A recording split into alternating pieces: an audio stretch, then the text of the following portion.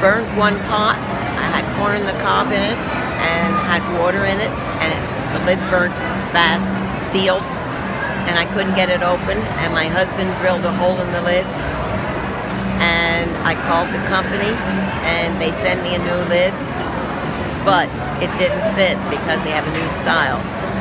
And I called them and asked them how much a pot would cost, because that was one of my favorite pots, and they sent me a free one for nothing.